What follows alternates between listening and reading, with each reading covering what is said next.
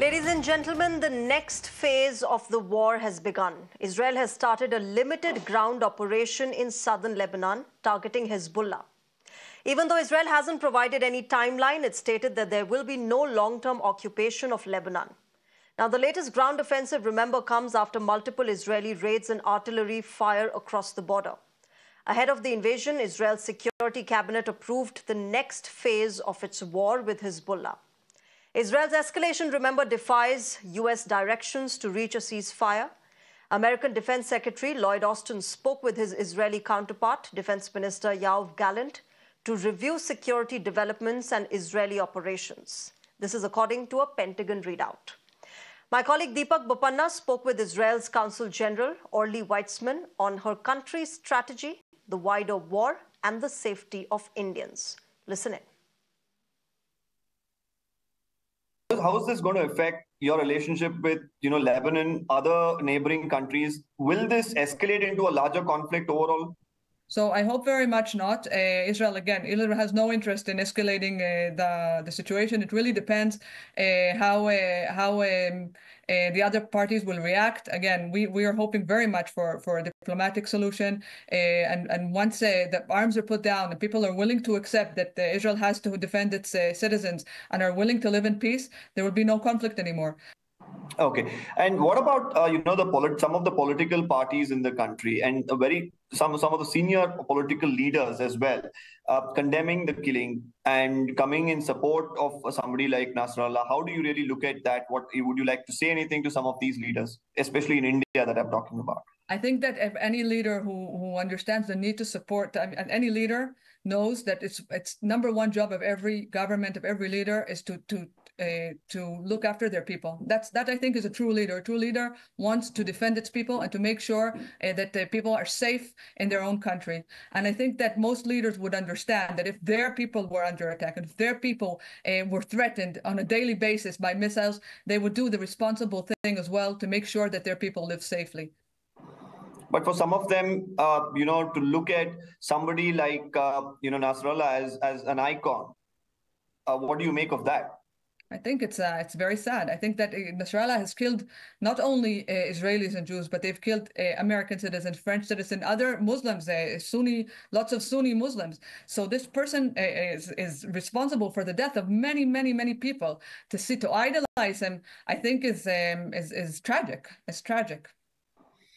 Okay, finally, I'd like to ask you, very recently, of course, Israel was looking at hiring at least about 10,000 Indians for construction, also in the healthcare sector. With what's happening at this point in time, with these sort of military conflicts, if I may call it, what would you like to say about the safety of these Indians who would like to go to Israel, work there? Is it absolutely safe for them? What's the, way forward for these people? So I think that Israel does and has been doing throughout the last year. There have been people coming from India and from other places as well. And also during the attacks themselves, Israel did everything it could to protect any citizens, Israeli citizens or Indian citizens or any person who was in Israel. And Israel keeps doing that. So there are many different measures that are taken. There are safety. First of all, Israel, if you see, because Israel luckily has invested a lot of its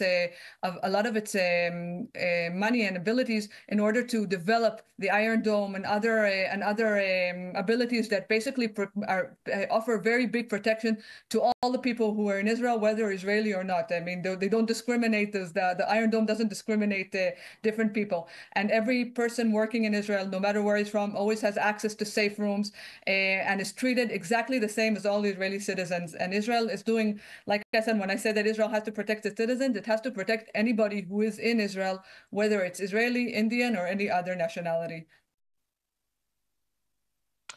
Now, even as world leaders and organizations urge for restraint, the escalation in the war has killed more than 1,000 people so far, destroyed homes and displaced 1 million in Lebanon so far. To talk more on this, I am joined by Major General Dhruv Katoch. He's a defense expert, also Director, India Foundation. I'll also be joined by Israeli as well as Palestinian voices on the broadcast in a short while from now. But Major General Katoch, namaskar, good evening. Welcome to Mirror Now. This was being speculated about. This was one of the fears which has now come true. Israel launching a ground offensive, a ground invasion into Lebanon. What started as Operation Northern Arrows has now obviously shifted its focus to southern Lebanon as well. How do you see this, really, this latest ground offensive by Israel?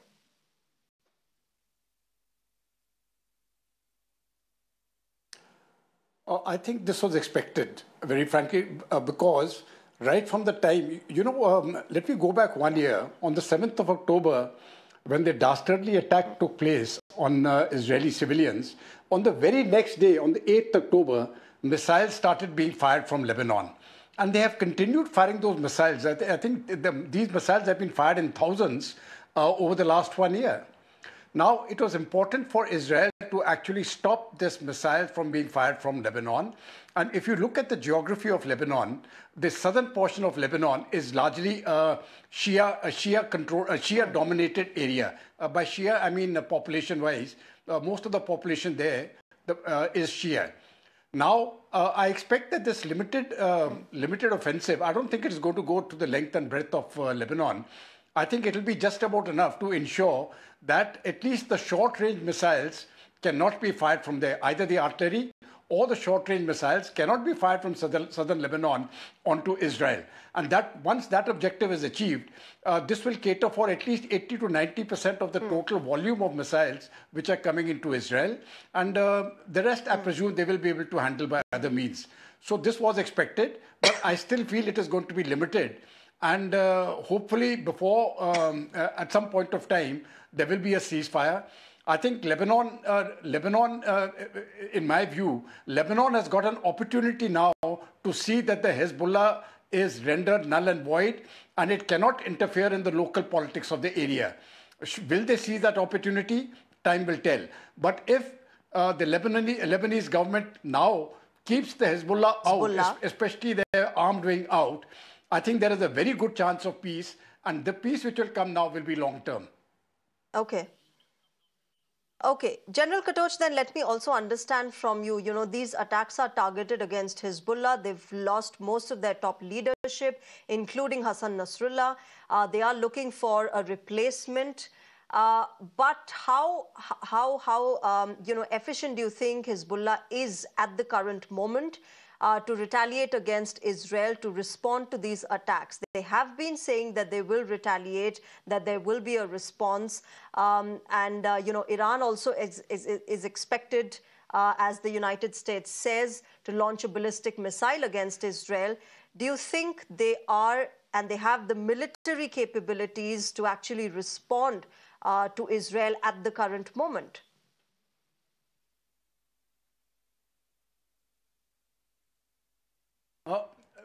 The way I look at it is their military capability has not been rendered zero.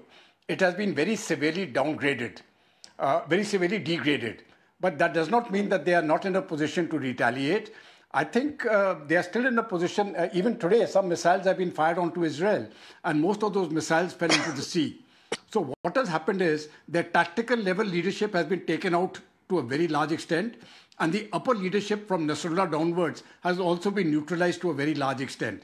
But there are still elements there which are capable of fighting, and to that extent, those missiles have been fired by the Hezbollah onto Israeli territory, and a very large number of those missiles have actually gone onto the sea. So that means the capability and the accuracy, etc., all that has been impacted.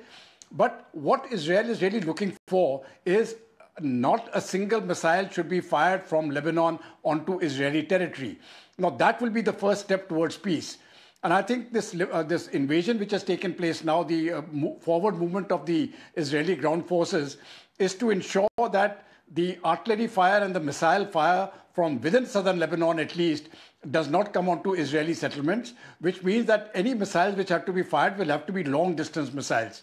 And the proportion of long-distance missiles to shorter-distance missiles available in any armory is huge.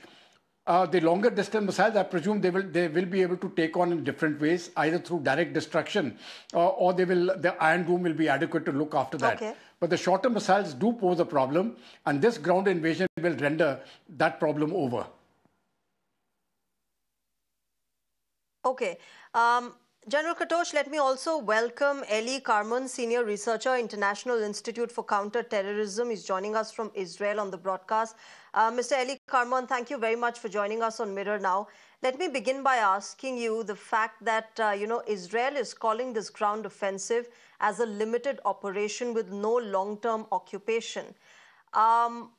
Help us understand what is a limited operation. What does it mean in this context? What is long-term? What defines long-term? What is that timeline? Thank you for having me on your show.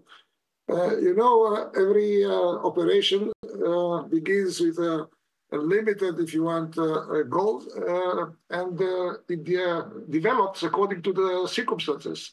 At this moment, what IDF intends to do is to find and to destroy most of the infrastructure of Hezbollah in Southern Lebanon.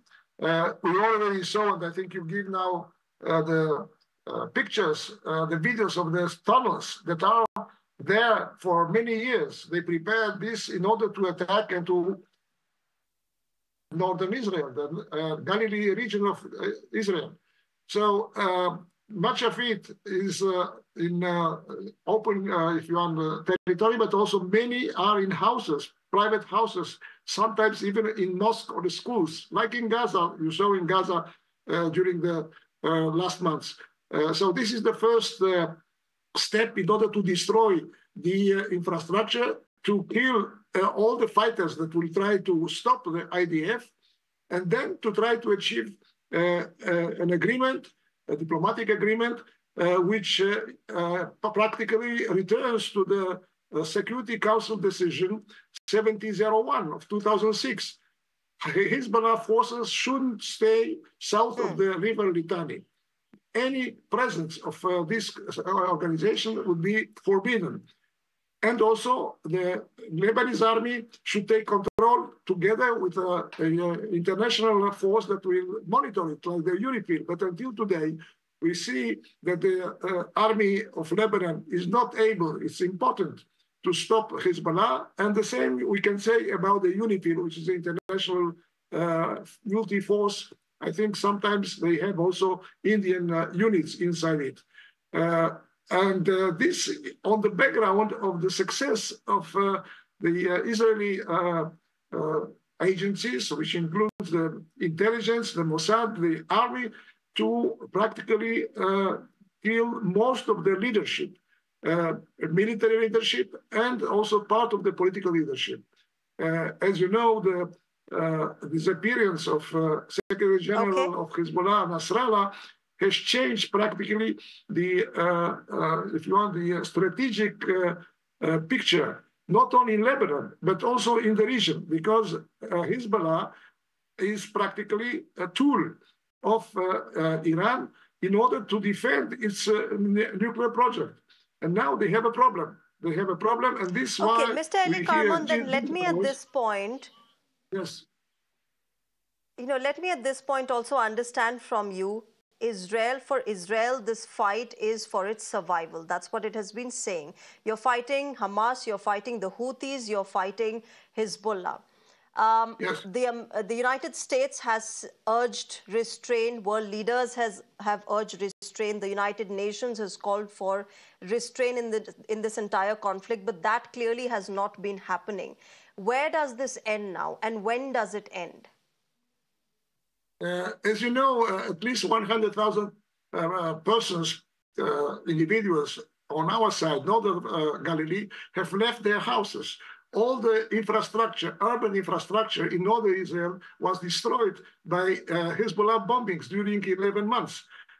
All the agriculture, if you want, production, most of the urban structure is destroyed. People don't have where to return. So what we want to do is to convince, first of all, Hezbollah, the Lebanese state, and the international community that we have to return to a situation when the northern part or the southern part of Lebanon is controlled. They cannot return to it, and we have to continue and monitor this kind of, if you want, disarmed territory in order that our people could return to their homes, to rebuild their houses, to rebuild their agricultural camps and so on. Okay. General Katoch, let me also understand from you the fact that United States and President Joe Biden have been calling out Netanyahu and urging him for restraint, urging him to de-escalate.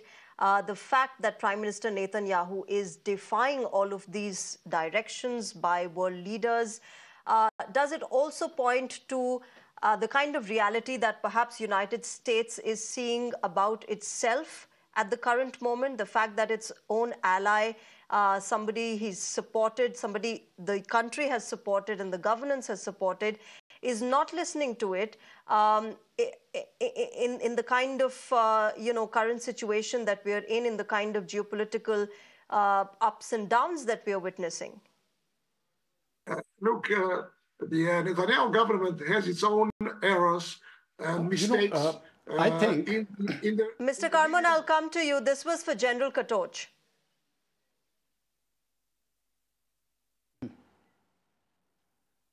Thank you. In my view, if the United States puts pressure on Lebanon and on the Hezbollah and tells them to stop firing missiles, that may be a better option. For Israel, it is an existential question. If Israel does not take action, on a daily basis, missiles are being fired by the Hezbollah onto Israeli territory. 70,000, 80,000 people have been displaced from their homes. Now, this is a situation which cannot go on indefinitely, and I think Israel was duty-bound to act to protect its citizens. That is the way I have looked at it. Now, for the US, they can talk, I also support the call for peace. We want peace in that area, and Prime Minister Modi has also said that. The US president is saying the same thing. But peace requires two parties. Now, Israel will be prepared to stop all action if the Hezbollah moves out of southern Lebanon and gives a commitment that they will not use any missiles or any other means of firing onto Israel. So let the Israeli settlements come in, and then the people who have evacuated southern Lebanon from the Lebanon side, they can also come back to their homes. But you see, it cannot be one-sided. If all the restraint has been exercised by Israel, there will never be peace. And from the side of the terrorist groups, the Hezbollah, the Hamas, the Houthis, Iran has continuously stated that we want to throw Israel into the sea. That very famous quote which they keep saying, from the river to the sea, Palestine shall be free. That means they don't want to give any space to Israel to live. So for Israel, in my view, it is an existential problem. They have to defend themselves regardless of what the United States says. When it comes to life and death, Israel will choose life even if they have to go against the United States. That's the way I look at it.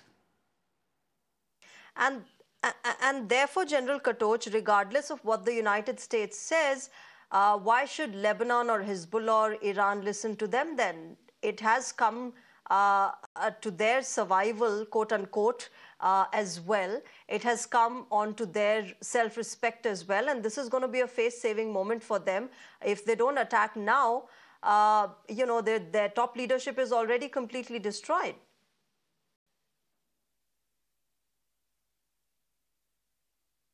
No, I think as far as the Hezbollah is concerned, there are very large groups, even in southern Lebanon, which are Shia. You see, it's very important to understand the way the population is distributed. There's a very large Christian population, there's a very large Muslim population, and the Muslim population is generally distributed between the Shia and the Sunni. Now, the Shias are in southern Lebanon, the vast majority, about 80 to 90% of the population of southern Lebanon is Shia.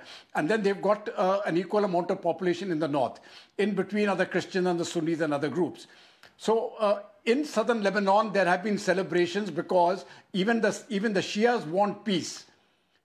The Hezbollah has been fighting for war, but now the time has come when the local civilians there are saying, if you want to fire your missiles, don't fire them from our villages, fire them elsewhere, because they know that the retaliation which will come will destroy them. So I think the Hezbollah has to listen. They cannot. This cannot be a one-sided war by which the Hezbollah carries on doing what it does. The Hamas, of course, has been neutralized. As far as Iran is concerned, I think they will be very cautious. If they actually weigh the pros and cons, Iran is going to lose either way. If they don't attack, they will be seen as weak. They lose prestige. If they do attack, they will lose even heavier. It'll be a very, very heavy loss to them. I'm afraid their nuclear facilities will be attacked and they will be taken out. Okay. So Iran has to take the call. And the first call which Iran took is the Ayatollah took personal shelter. He's run away. So that is the call which they are taking. Yeah. Okay. All right. I'll leave it there. Thank you very much to both of you gentlemen, General Katoch and Eli Carbon, for joining us and sharing your perspectives. Let's see how this really moves forward. But for now, this is a wait and watch game as to how Hezbollah and Iran respond to this entire ground offensive, the latest development in this escalation in West Asia. Thank you very much to both of you gentlemen. On the broadcast, ladies and gentlemen, I'm also joined by Sabri Saidam. He's a former Minister of Education and Communications and Information Technology from Palestine. Sabri Saidam, thank you very much for joining us on Mirror Now and talking with us. My first question to you, Mr. Saidam, how do you see this latest escalation by Israel, a ground offensive, Operation Northern Arrows completely shifting focus to the southern Lebanon now? Well, let me start by saying that this is expected. If you recall, Netanyahu last September, a few days before October 7th, had shown a map before the international community at the General Assembly of the UN, in which he stated that he takes up the responsibility of rearranging the Middle East, chopping out Palestine off his map, and not mentioning anything about peace, nor did he mention anything about the Palestinians. So he has not only finished Gaza, he's turned to Lebanon, maybe Iraq, Yemen later, and the West Bank, maybe other destinations. Who knows? Netanyahu feels now that he has the power, he has the support, and he has the cover from the American administration to do what he does. Mr. Saidam, you know, Israel has been reiterating its argument in this entire conflict, in this entire escalation, that for Israel, it is a question of survival because it is fighting the Houthis, the Hamas group, and of course the Hezbollah. How do you really see it? You know, how do you see the fact that Israel has been fighting this for what it calls its survival? Well, let me say that had Israel given in to the will of the international community, given back the land to Palestinians upon the request of that community and upon the UN resolutions, we wouldn't have been here. Instead, Israel has dragged on this conflict for years on end, if not decades on end, and has turned its back to the will and wish of the people of the world and decided to basically grab as much land as it desires. So that actually closes the door on the ability of Israel to be absorbed by the international community's wish to reconsider a matter that is of top urgency. This matter focuses on giving back the rights and the lands to the Palestinians so that a Palestinian state can come into being. With that attitude, with this policy of aggression that Israel has adopted over the years, with the expansion of settlements, the confiscation of land, the plundering of water of Palestinians, is certainly the scene, as it were, becomes imminent. So it is Israel to blame, and that's exactly what Netanyahu wanted to see, a map that is so distorted, an environment that's so polluted, so that he appears to be the victim. This victimization of Israel is of its own making. Israel wanted to attack everyone. Israel attacked the Palestinians, disrespected the wish of the people of the world, turned its back to the international community and your resolutions, as I said, and led the scene into disaster, an eruption of Palestinian rejectionism, of existence of this mode of fighting the people, the land, and their identity is basically a result of what Israel has been perpetrating over years on end. Mr. Saidam, you know, you say that Israel has got it upon itself. It is the perpetrator in this conflict. Israel quotes and reiterates the Six-Day War that happened and how it was attacked and how it survived that war. Well, my dear, so is the case with Israel claiming that 7th of October has led us to where we are today. Mind you, Israel has used the 7th of October to kill the Palestinians. Indeed, we don't, as Palestinians, celebrate nor rejoice any killing of any human being. We will not in any way endorse any killing of any man or woman, regardless of their walk of life. But to come and kill people at the magnitude that happened in Gaza, to bulldoze property of the Palestinian, the size of Gaza, to confiscate the dreams and aspirations of the Palestinian people is totally unjustified. Where on earth would you see a society killing 42,000 people? And that's, again, is a modest figure. Where on earth would you see a land that's the size of Gaza being bulldozed in its entirety? Where would you see people being imprisoned as much as the Palestinians were in occupied Palestine, but here in this part of the world?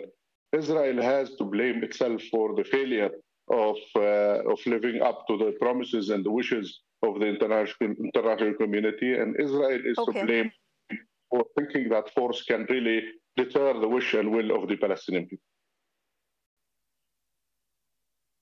Mr. Saidam, I believe, unfortunately, you lost your family as well in this conflict with Israel. And I'm sure you would like this to end as well. You would like this violence, this bloodshed, this chaos to end as well. Where does this end? How will it end?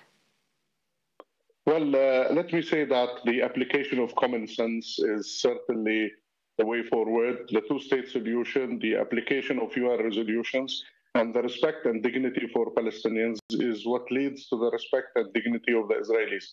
Those who are claiming that they are the friends of Israel, your friend is someone who should show care and consideration, and the world should turn to Israel and say that our care and consideration is focused and bent on giving back the land to the Palestinians, allowing a Palestinian state to come into being, and stop this madness and believe that weapons will win you the distress of Palestinians and their expulsion and deportation.